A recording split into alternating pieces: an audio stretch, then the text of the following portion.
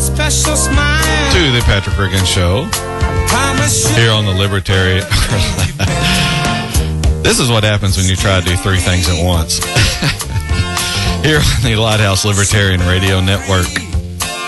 Well, I could play that whole song, but I think it runs almost 4 minutes, and I'm sure I'd be getting a knock on the studio door way before then. Speaking of which, we're broadcasting from our home base here in Knoxville, Tennessee at News Talk 98.7 WOKI. When we go away on break, what I'm doing is I back off the volume in the headphones a little bit. So when you come back in, have to reach way over and turn that back up. Otherwise, you can't hear what you're saying in your head, and it sounds really weird. That's no excuse not to be professional, though. All right.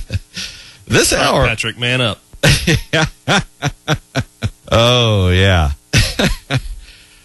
We need to, pipe that stuff. Was that on the air, Jay, or was that just in my head? Oh, no, it was on the air. Okay. I wouldn't waste an opportunity to lambaste you behind the scenes. Oh, okay. It was that snide remark when you, I don't know, missed my music on the last out. I have no idea what you're talking about. Lies perpetrated by the NSA. Yes, and that's who it was. They're over here screwing around with my show. It's like our very own episode of Homeland. Yeah. Oh, I thought I heard a helicopter up on the roof earlier. And I thought it's a little too early for Santa. So he doesn't go in the black ones. Yeah. Oh, if he hangs around, I guess, was it Virginia up there where that headquarters is located, or out in Salt Lake City, he'll get questioned anyway. All I'm saying is if Santa had a website, I'm sure it would work. Yeah. Oh, yeah. We'll just let that go. So, it certainly would work. I don't know, though. Santa, he's, not to run down this trail too much, but Santa's kind of in a commune up there. So there's not a lot of capitalism going on up there, Santa. So, what's the motivation? You could be looking at another USSR collapse.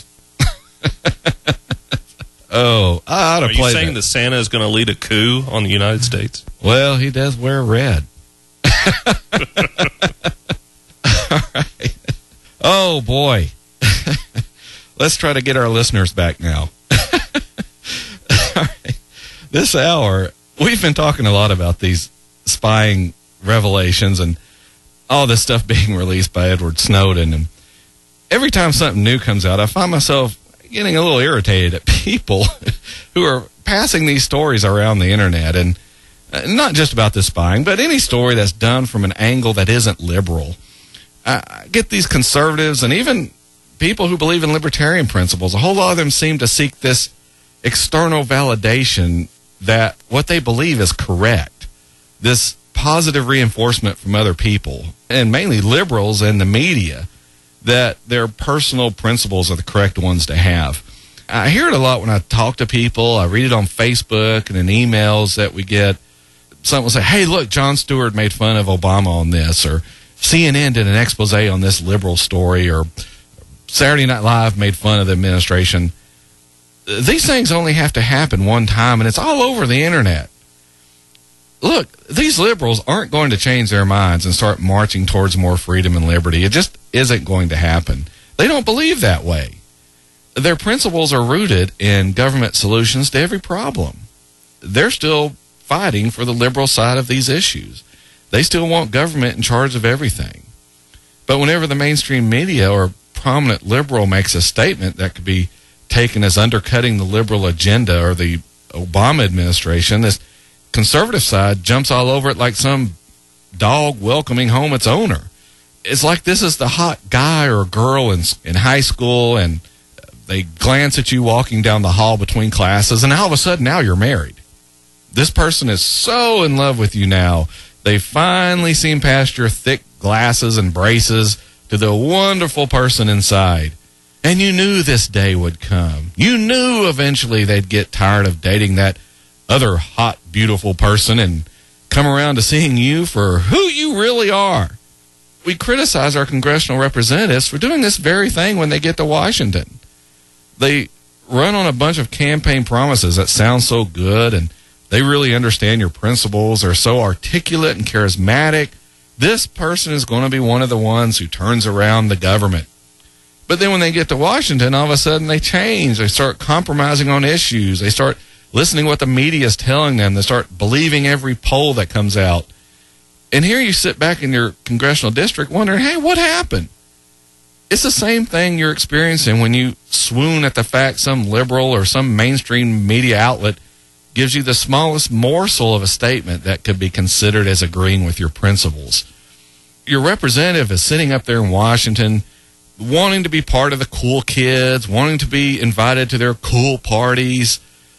But they don't get that by fighting against government, because these so-called cool people agree with government. They like government. They want to see more of it. And if your representative is fighting against that, then they're the enemy. And a lot of people can't deal with that role in life, at least when it comes to people they secretly admire. These cool people are eating at the cool table in the lunchroom, but our government fighter is relegated to the nerd table, to the table where the untouchables sit, where all the uncool people have to eat their lunch. And a lot of people can't handle that.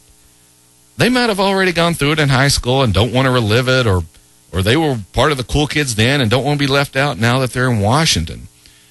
Either way, they want to be loved. They want to be part of the in crowd.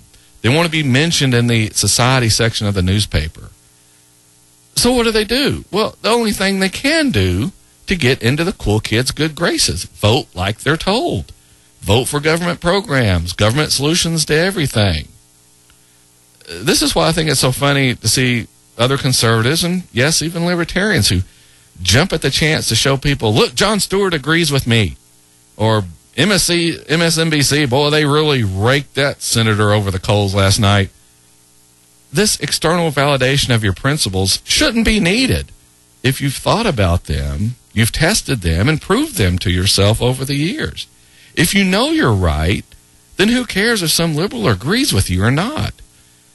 This is one of the reasons I don't particularly care to have guests on this show. What are they going to say? Well, if they're on this show, it's probably going to be the exact same thing I'm saying, or have said. I don't need someone else telling me I'm correct. I know I am. That's not cockiness. That's confidence.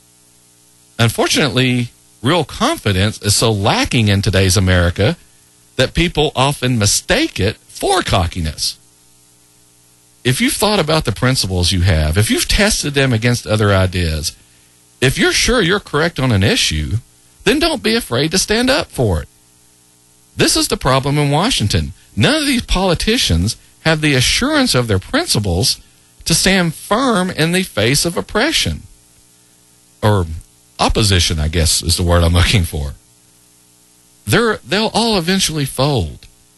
The media, the Washington establishment, their party leaders, all of these people wear down anyone who tries to stand on principle.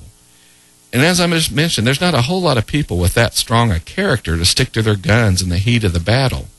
That's why you need to call them and reassure them, not just when you're mad at them, but when they're doing something good. Stay on them. Keep the fight going. Stay with where you're going. Because if you don't, you get what happens during the shutdown. You get Republicans who cave and decide, I can't stand the heat. We're up on the last break of the show this week. And coming up in the next segment, we'll change gears a little bit, and we'll get to something I like to call morality in government. We'll hit that before we run out of time this hour when we come back here on the Patrick Reagan Show. Joke, I like to